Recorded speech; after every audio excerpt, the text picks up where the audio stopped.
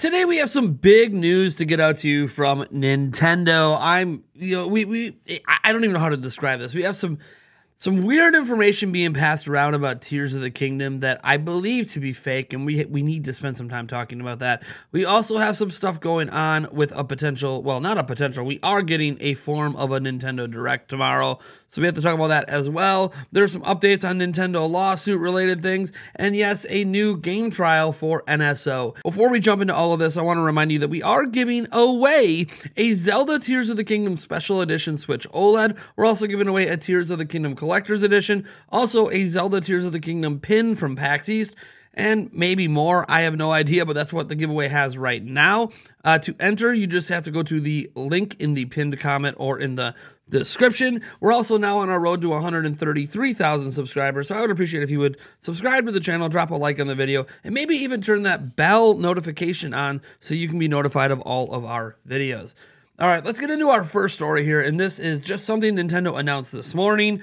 And they put it out on their Twitter and other social media platforms and said a new Indie World is happening tomorrow. So it is happening at 11 a.m. Central Time, and they state, tune in for roughly 20 minutes of reveals, announcements, and updates on indie games for Nintendo Switch. Now, look, Indie Worlds generally are pretty good, and I have to say that to really get the first half of 2023 going, Nintendo's been hitting it out of the park. Not only do we have a full Nintendo Direct back in February, and obviously a lot of marketing lately for Tears of the Kingdom, and this week, marketing, there's a new trailer that dropped for Advance Wars 1+2 Reboot Camp coming out this Friday. Also dropping an Indie World right now is really, really good as well. It felt like we were probably due one at some point here. And there's one particular game people think will be in this Indie World, and it actually makes sense this time. We've been hoping for every single Indie World, and that is Hollow Knight Silksong. Now, why do we expect it in this Direct? Well, it was announced at an Xbox event last year, and Microsoft boldly stated at this event, which happened in June, that, hey, everything shown in our event is releasing within the next calendar year. So that's within the next 12 months. So from June to June. And right now, Hollow Knight Silksong does not have a release date. So people think we might get the release date in this Indie World. Of course, that's not the only game there's going to be. When you have roughly 20 minutes of stuff to go, there's going to be a ton of games packed into here. And I'm really looking forward to it. Maybe this Indie World more than any other, because I'm really trying to see what is there to fill the slate between now and Tears of the Kingdom, what's coming out when I'm done with Tears of the Kingdom, and maybe fill a gap between Tears of the Kingdom and Pikmin 4, if there even is a gap for me. I'm just really looking forward to this Indie World, and I think many of you guys are as well. Of course, we will be live stream reacting to this Indie World tomorrow. I'll probably go live about an hour before the Indie World begins and start speculating away on what news we can maybe hear. All right, next up, we need to talk about Tears of the Kingdom. There's a piece of news floating out there. I've seen it on Reddit. I've seen it on Twitter. I've seen it posted everywhere.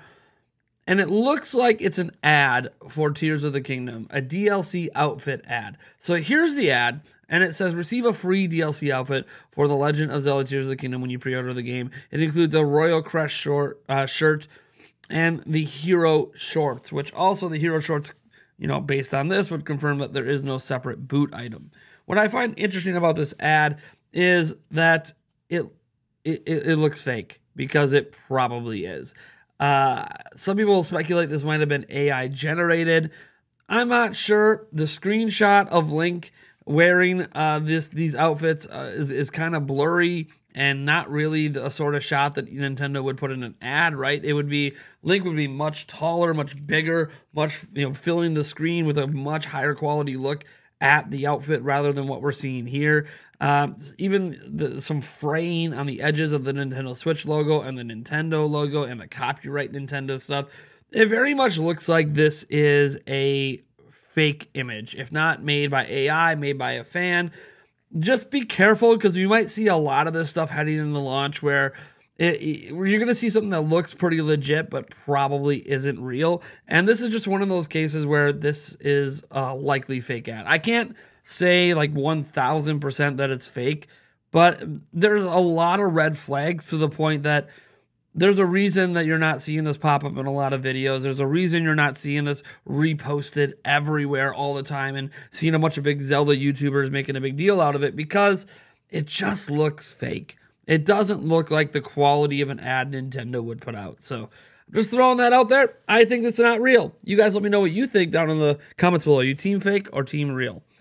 Now, next up, we need to talk about Nintendo and an update on a lawsuit that they already won. So if you guys remember, Nintendo brought down the hammer on Gary Bowser, one of the members of Team Executor that was selling devices that could easily help cross pins and hack your Nintendo Switch. He was profiting off of it, and that was really the problem here. Not that he was hacking Switches, but that he was profiting off selling devices that could help others hack their Switch.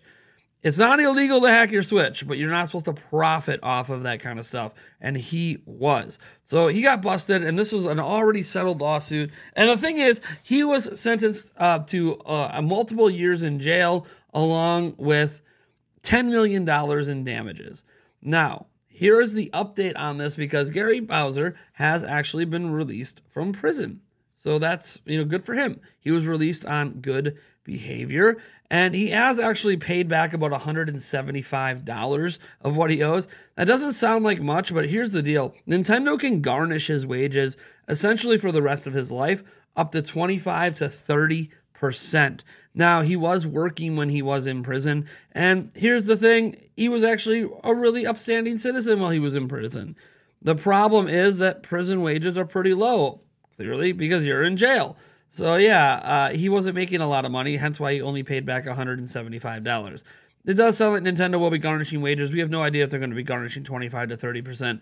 I don't know if Nintendo ever plans to get their full $10 million out of him, but clearly all of this is just to curb people from doing something similar in the future and setting an example. For Gary Bowser, this does suck to see 20 to 30% of his wages gone for the rest of his life, but I also can't feel bad for him because he was profiting off selling devices to hack Nintendo Switches, which is against the law. So yeah, it's whatever. There's also some other lawsuits going on with appeals happening that Nintendo keeps winning as well.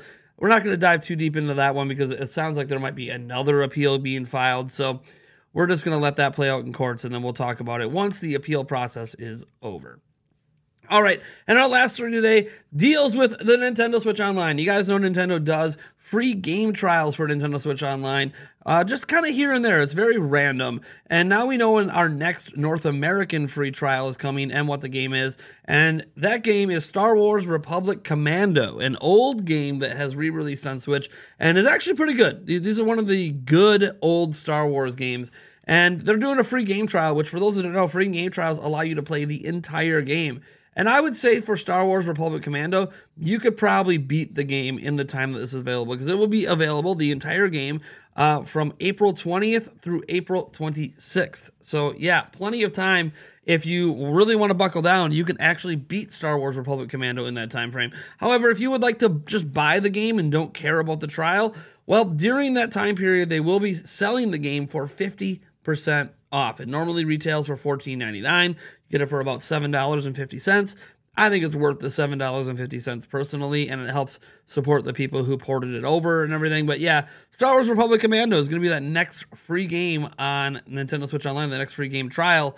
Pretty cool. I would like to see some bigger games. It'd be cool if we got like a free Splatoon 3 weekend or something, but what are you going to do? That Nintendo's already does that every once in a while. Anyways, guys, that is the big Nintendo news for the last 24 hours. I'm really excited for what's coming next.